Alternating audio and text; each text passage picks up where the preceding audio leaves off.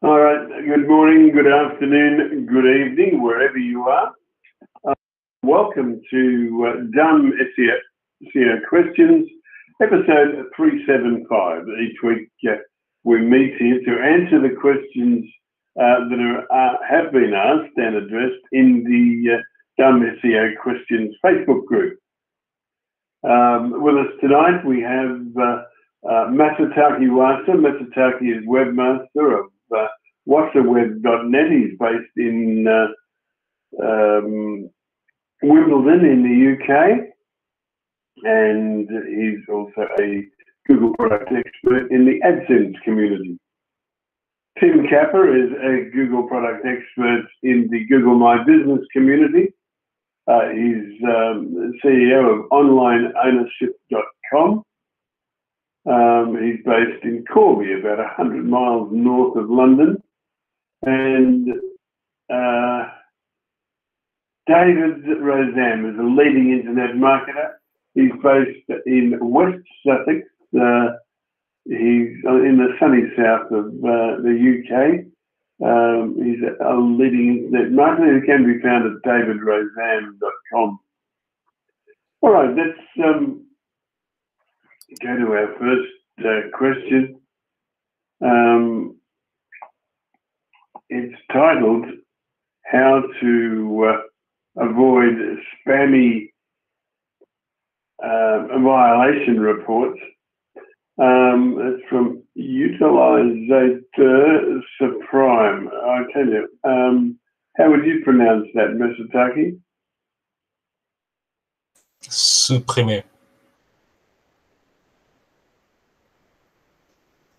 Okay, let's go. It's when building backlinks, how to avoid spammy violation reports. He said, I started building backlinks for a certain site on a Q&A site. All of them are relevant, but I get a message, your comments violate our policy. Don't spam unless you will be banned. How to deal with that and how to avoid it?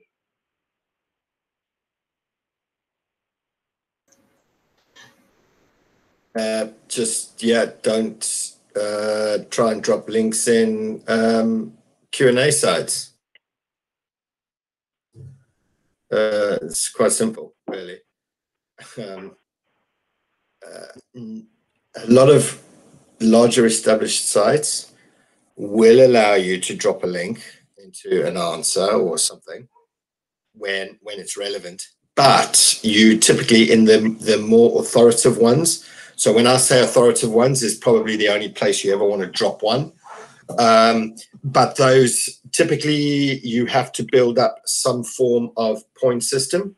You have to build up some form of authority within your logged in user profile before it allows you to drop a link, which the whole point behind is that once you build up your credibility within their profiles is so that no Tom, Dick and Harry can just turn up and drop a link, to avoid spam. So look, the simple question is, so either don't just go in and drop a link, because if it does allow you to, then it's a crap site. The ones that don't allow you to, well, the whole point being is, why don't you build up yourself some credibility and a profile within that genre? Once you've built up your credibility and profile, number one, people will trust the link that you drop in, right? And actually trust the content that you're dropping because you've built up that credibility anyway. And secondly, you don't always need to drop a link. Just answer the guy's question without dropping a link. Yeah, fair enough. Thank you, Tim. All right, let's wrap this one up. We'll go to the next. It's from Nathan Nikolai Gady. It's titled Conflicting Information on a Sitemap. Nathan said, I'm seeing conflicting information regarding no index on a sitemap. No index on a sitemap? You don't put no index on a sitemap, do you? Anyway, Google Search Console marks it as an error, but some articles online are saying the sitemap should not be indexed. Are there any clarifications? The whole point about a sitemap is that it should be spiderable, because that's what it's there for. So it should be indexed. Not necessarily, right? Because I knew someone was going to say that, but because it seems one of these situations where the answer is very simple. But I'll let you go on. no, because in a sense, why do you want your sitemap being indexed? You want to be crawled, for sure.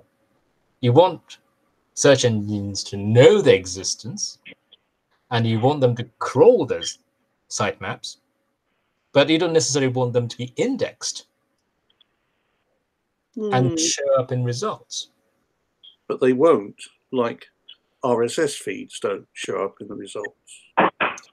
Yeah, so I think, in a sense, I don't think it's something that people should worry about it too much. So, you know, if you search for your site, or if you search for your brand, and if the sitemap turns up, then there's probably something going wrong.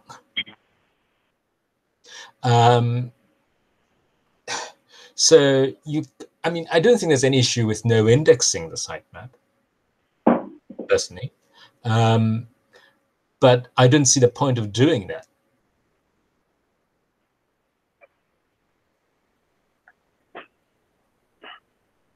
All right. Thank you, Masataki. Thank you, David. All right, let's call this one done, and we'll go to the next.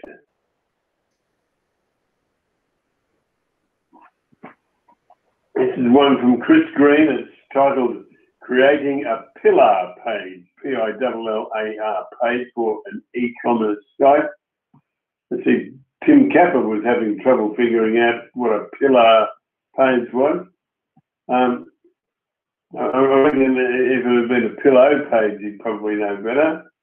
Anyway,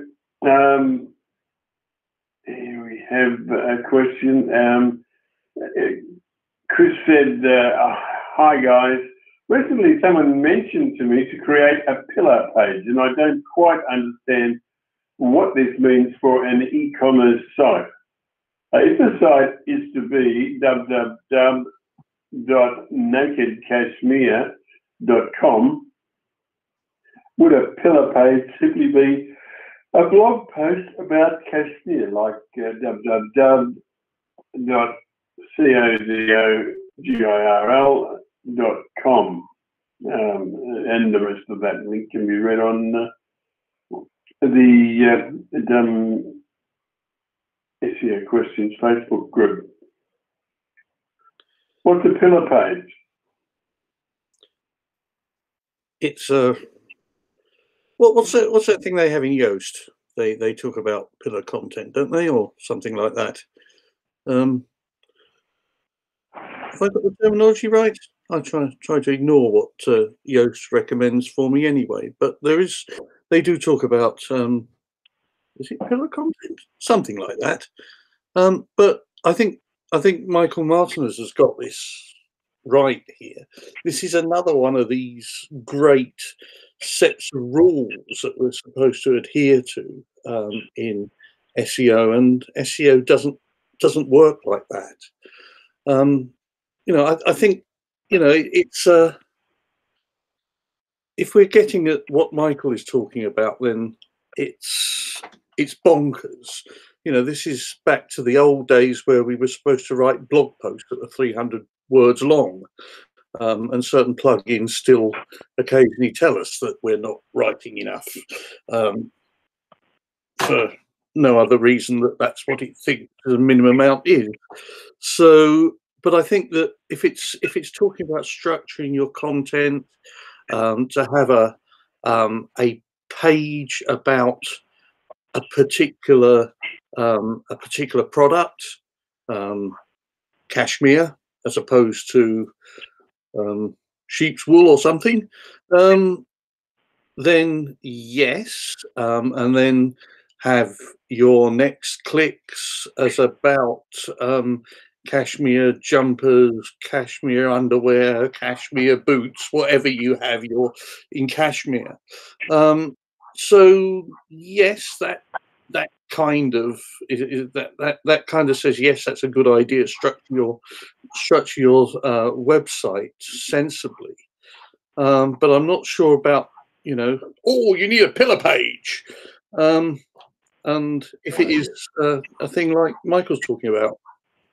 Yeah, if it makes sense to a user, create them, and a lot of the time, you can use these really effectively to dominate your market, and they can be done really well. I think I dropped in my comment to you. I showed you these snowboarding guys who you literally cannot physically search for. These guys appear for every single thing on snowboards. I mean, you even type in a freaking barcode to a snowboard and these guys are there, right? They dominate the market, and they've used, you call them pillar pages, but I just call them guides,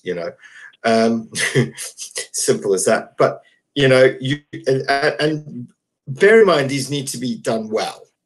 You can't just go and create just then you might as well just keep it to a blog post about something on cashmere. But if you're going to do a guide, do them well, because I mean, literally, you can go down to, on cashmere, you can, or whatever, you go in depth. Equally, these don't necessarily just have to be clothes, for example. If you, they can be used very well with B2B, especially in tech specs, things like this. You can use them very effectively to stand head and shoulders above the other crowds, because for some reason, I don't know why, but manufacturing products and all this, people don't want to just put in pages of tech specs. But if you think about it, it's actually bloody crucial to the buyer, because they need to see these things and millimeter clearances and differences and all these kind of things. Even if it is about a freaking flathead screw, a buyer that's going to buy 500,000 of them needs to know all of these things. So they can be used massively effectively. But what I'm saying is do them well, because if you just create another one, then if you're only going to go half-assed down the line, there's no point. But, do them well.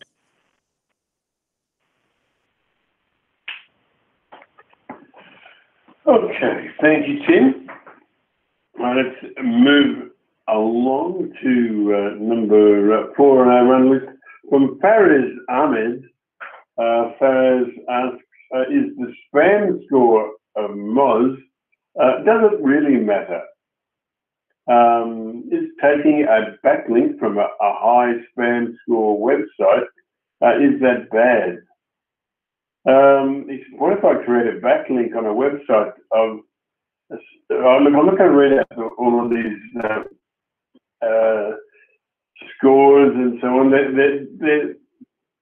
I'll let somebody else here explain why. But actually, look, let me finish reading out the question and throw it open to be answered.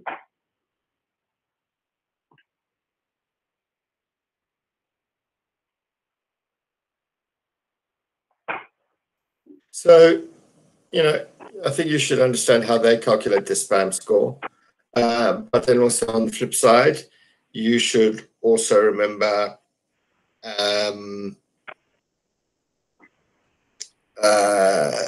that, it's a tool that is created by people that specifically measures what they feel is a spam score. I think I've chucked my site into that, and it's high. the reason being is because people all over the place have linked to me, you know, from all sorts of different things. And also, it's like, so what? You know, okay, doesn't bother me, and it does my, you know.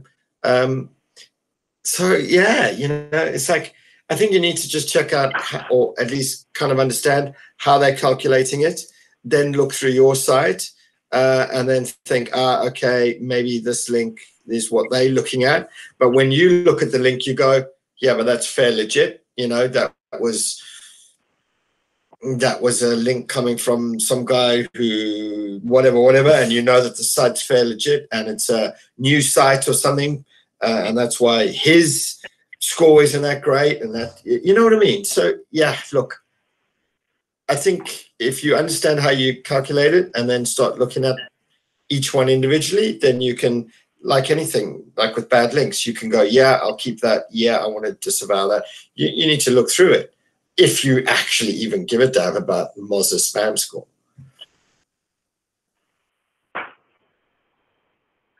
Yep.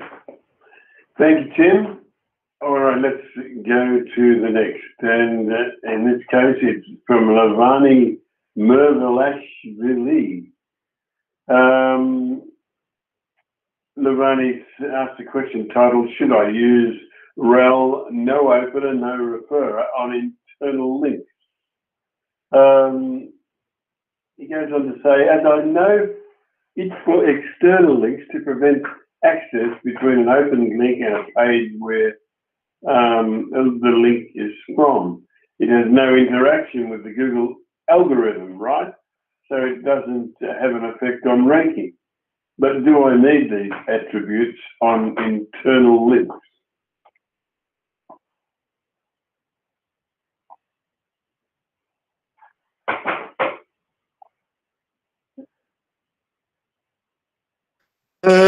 No, I would. You can use them if you want to, but really, what's the point? If it's an internal link, just do it to the direct URL. People want to click through, they click through, they go to the direct page. No, you don't have to use it. No, I think, isn't there sort of security element to this, which is applicable if you have a target? So, you know, if you have target equals something, then it is. Yeah, because then it opens in a new page. But it shouldn't really be an issue if it's your own site, would it? I don't think so. I don't think it'd be an issue. Yeah.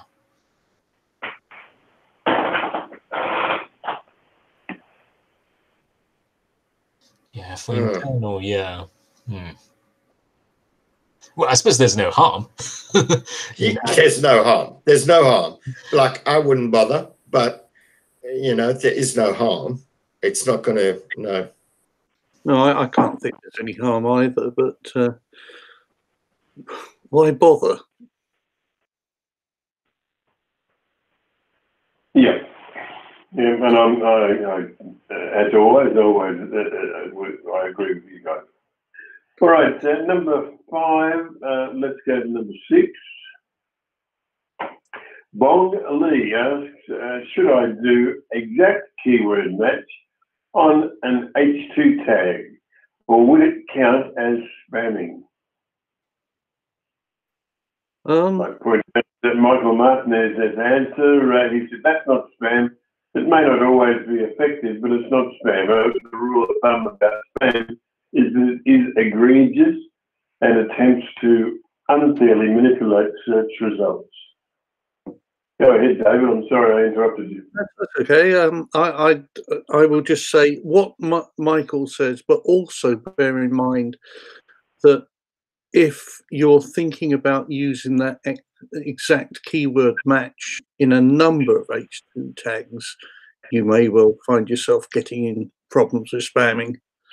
But doing it once is fine. In fact, I would say that's almost good practice, because I always go back to how does a piece of how does a piece of written content work? You have headlines and you have subheads, and now those should be a kind of they should outline a theme. They should all go together. They should take you through it. So your keywords do naturally go into H1s and H2s. So that's fine. That's probably good practice and good writing. I'm not going to go into how to write SEO content now, but I would think that using exact keyword matches in H2 tags would be really natural and really good practice. Thank you, David. Okay, we're at number 6 on our run list. We're heading for number 7. Utilisateur Supreme asks how backlinks help a domain to rank. I know that the backlink clicks, even no follow, but relevant are signals to Google. It's something interesting that people are talking about, but I mean how to find and determine places which will have a positive impact on ranking. Also point out Eamon Johns. He said the less it takes to get a link, the less that link tends to be worth, mostly because others will have spammed it into being worthless. That's exactly right. Tim was just saying something similar to that a moment ago. All right, how about it, guys? Can you answer this one?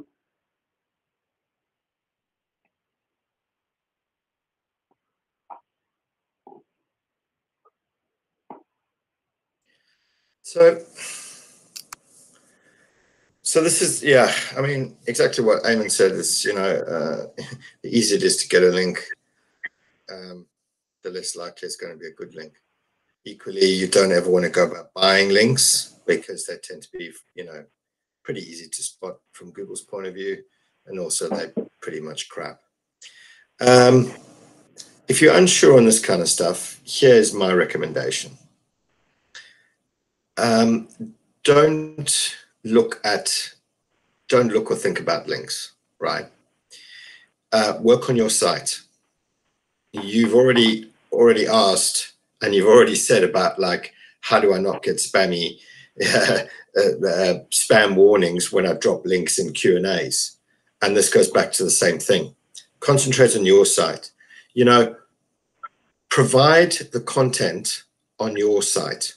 Make your site the authority, or at least start working to making your site and your content shareable, right? At the same time, you're using these Q&A sites or other forums, other social media, or whatever the case may be within that genre, and provide useful information to people. When you start providing useful information without trying to drop in links, people start to trust you, and they start to see you more and more appearing for certain queries in your space.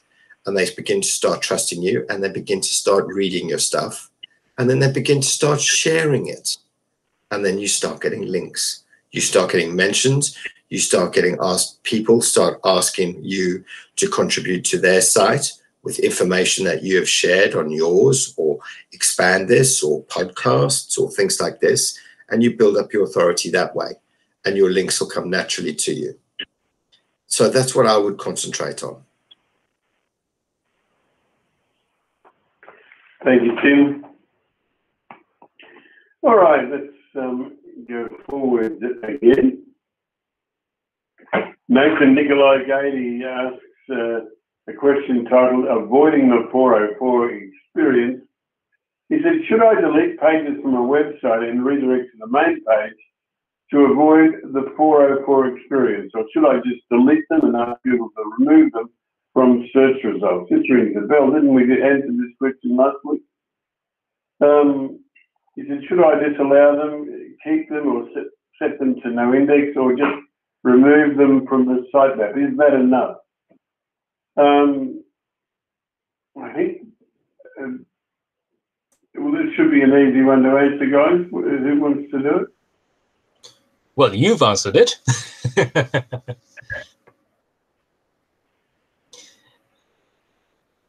Who's going to read Jim's answer? Did I say it, did I? Oh, yes, now I remember. Cool. Getting old.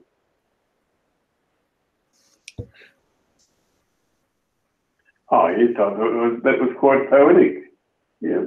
Yeah, I think most of the time you can ignore 404s. If you've got a small site and loads of 404s, I think you've got a user experience problem.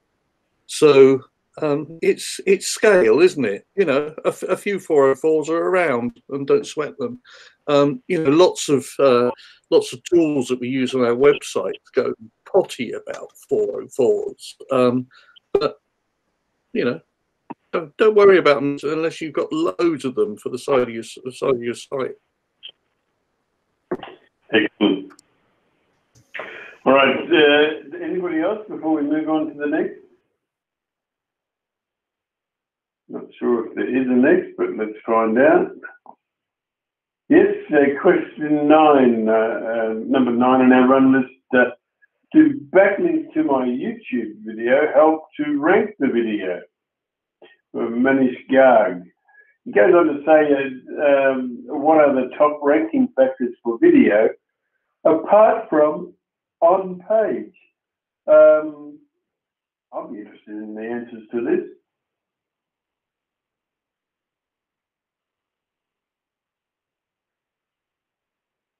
I see Dennis Ballan there says social signals.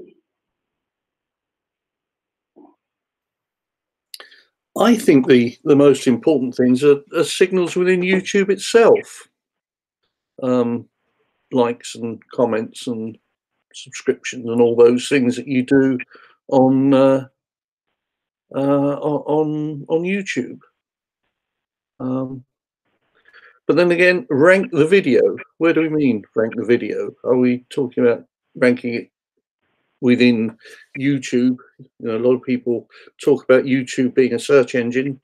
Some people say it's the second biggest search engine in the world.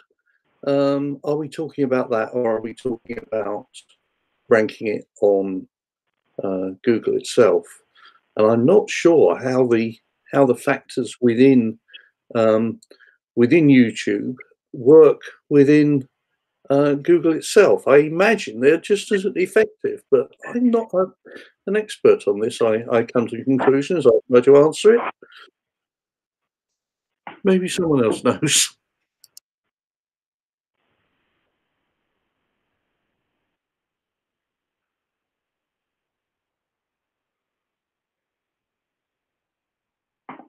Okay. All right, let's move on to the next. Is that fair enough, guys? All right, question 10 is, will Google recognize my links as spam? Yes. Can anybody speak to this one, please, from Utilizator?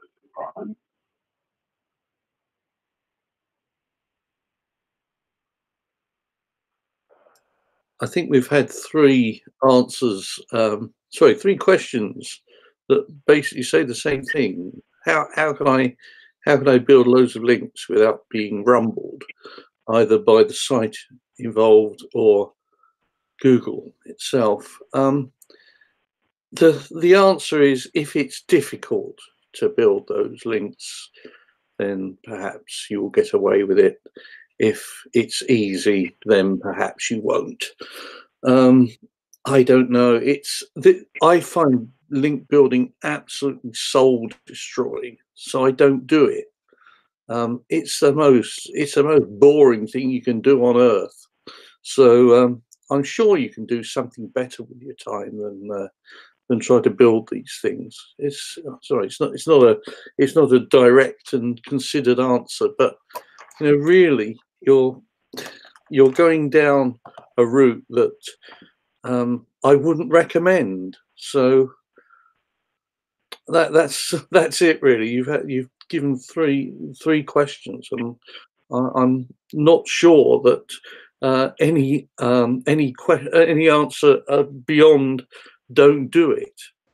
I can't really say much apart from that. Yeah, I mean, it doesn't sound good, does it? This person has been warned by one platform that their post is spam, and it sounds as if they're doing this on multiple sites now. So they're essentially posting the same things on different sites in order to get links. I mean, that really doesn't sound like a good idea.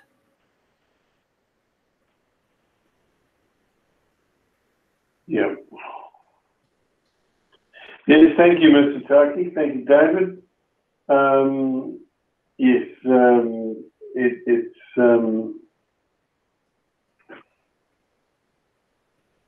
it's usually a lot of wasted effort, and if people put the same effort into making a site with good content, as Tim said a couple of questions back down the list. Their website will be there and it'll survive long term. I mean, if the website has got good content on it and people going to it, it'll be fine. But if you just keep putting in links and so on, people complain to Google. People write in and say, this site is spamming, and here's this link and here's that link. Everything works until you're successful. If you want to do it in that way, it's just not smart. Anyway, number 11 on our run list from Paul Taubman. It's on toxic backlinks. He said, question about backlinks. Someone ran a scan via SEMrush on his site and came up with a list of toxic backlinks. Some of them are from directory sites, yellow.place, for example.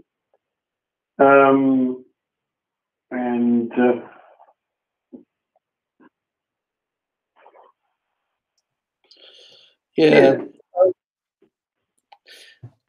I don't think there's any harm in disavowing them, but if you just got a few of them, I would ignore them. If you got loads and loads of them, maybe I think you need to look at how the site has been performing and when these toxic backlinks arrived. If there are a lot of them and they appear to be causing problems for the site, then you probably need to do something about them. Otherwise, don't sweat it. Leave them there. Google knows the sort of things that they are, and provided that you haven't gone mad and built a load of them, or someone hasn't gone mad and built a load of them, Google will just forget them. So see if there's any evidence of them doing harm to the site. Otherwise, don't bother.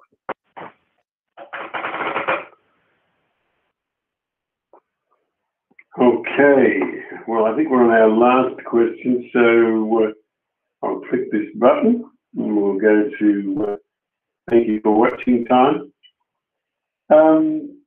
Before we go, I'd like to thank people like Michael Martinez, Brenda Michelin, Ammon Johns, the people who give up their time through the week and answer questions as soon as they come in. It makes our job on Thursday nights so much easier. It's much appreciated. Before we go, I must also thank Masataki Wasa, Jim Kappa, and David Roseanne. We'll be back at the same time next week to do this all again. But until Until then, it's good night. Okay, I've clicked the wrong button. This is not my day. Okay, now we can stop recording.